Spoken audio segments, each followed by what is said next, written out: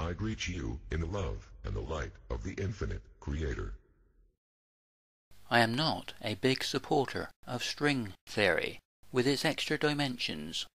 In these videos, the extra dimensions are explained as future possibilities and opportunities in our one three-dimensional universe.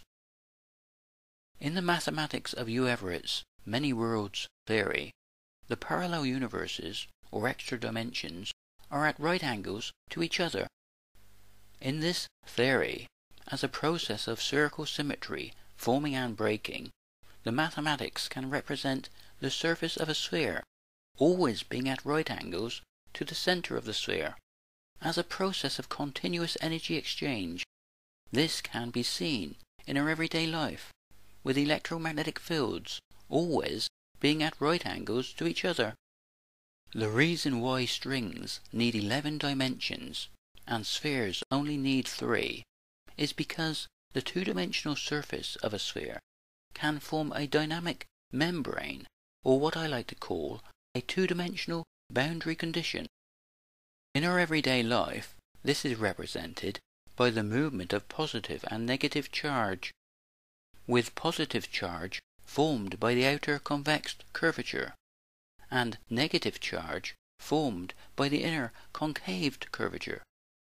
This dynamic two-dimensional boundary condition allows for the use of the holographic principle, with the information of our three-dimensional universe encoded holographically with the movement of charge and flow of electromagnetic fields in three-dimensional space. The other great advantage of having spheres instead of strings is that an interior of a sphere is naturally three-dimensional. Also, when spherical symmetry is broken, it has the potential to form the most beautiful of geometrical shapes in the form of the Fibonacci spiral, and this is what we see throughout nature.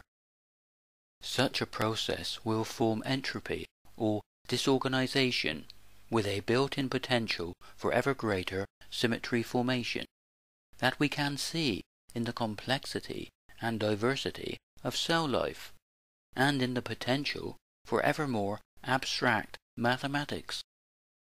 Thanks for watching. Please sub and share. It will help the promotion of this theory.